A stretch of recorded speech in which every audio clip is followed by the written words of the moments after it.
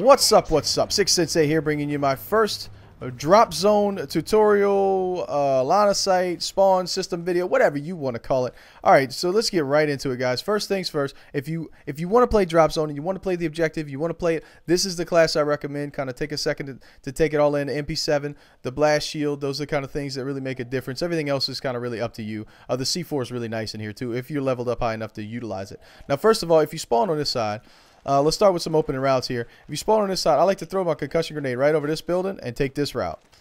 You got to watch for some snipers over this way and maybe that way. But I like to take the C4, throw it, kind of blow that truck up because it's just a danger the rest of the game, in all honesty. Now, when I do run up on this truck, I like to hit the front of it and check him there, and then hit fire my way through this side. Normally, I can, normally me and my team can get through the whole team if I just do like this and take the rest of them. Now, once you kill the team, right, they're going to spawn down here. I like to check this side because you can see more of it while still in cover. You know what I'm saying? I'm still covered here, and I could see more of this where they're going to move in. I like to check this and then move this way and check that. Now, once you kill them here, they're going to spawn on the other side. Now, if you spawn on this side, which you'll spawn right here, you can do the same thing, kind of. You just open a route, you throw that stun over the top of this building, and I run this route right here. Now, you may want to check right here, but you're going to get them right there, and they're going to spawn over here. You pick them off, and the same thing again. Once you kill the team, they spawn on the other side. Now, 9 out of 10 times, as it just demonstrated, after the first drop zone, it always comes to either this one or this drop zone. So this drop zone right here is interesting, right? You always are going to die on this drop zone. I swear to God, you're going to die. Sorry about that, guys. If you play the objective, you're going to die right here.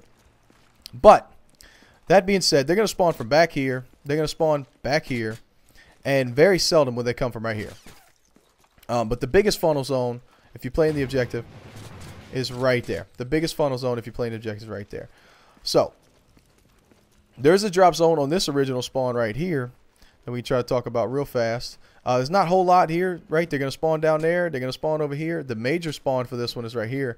But if you find yourself in danger, just kind of head glitch right here. You may find yourself with a little bit of... You're not going to play the objective right here. You're not going to touch it, but you can grab it and then kind of, pick them off, go back and grab it and do your thing. You don't really have to worry about that side, by the way. When you're over there, you don't have to worry about that side. Now, this drop zone right here is interesting because of one thing. They have a head glitch right here.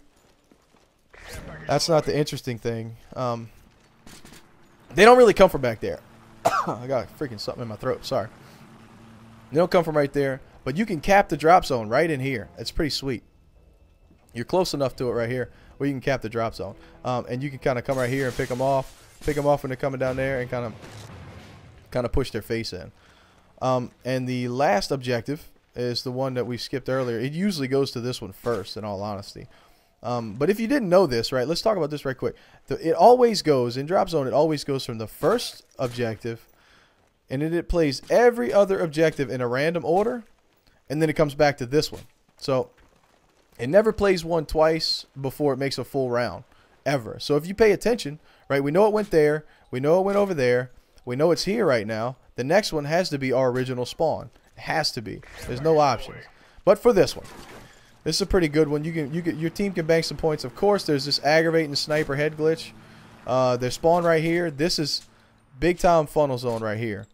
What I like to do for this drop zone is you play the objective right here. Look at this head glitch. It's ridiculous. Pick them off as they come. Pick them off over here. And then, when they climb up that wall, get them. I play the objective right here so hard. It's retarded. And if you get nades on you or something, you just jump right out. Gotta lay down. Pick them off some more. It's awesome. Anyway, guys, I believe that is all we have to talk about today for this map of Drop Zone mission.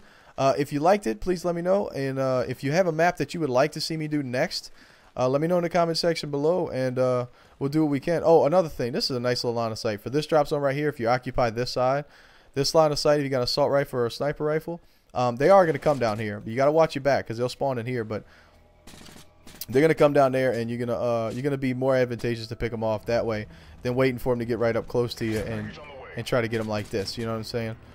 Don't camp right here. You're going to die. You may get one. Oh, another thing. When you see that, that's a juggernaut. It's always a juggernaut.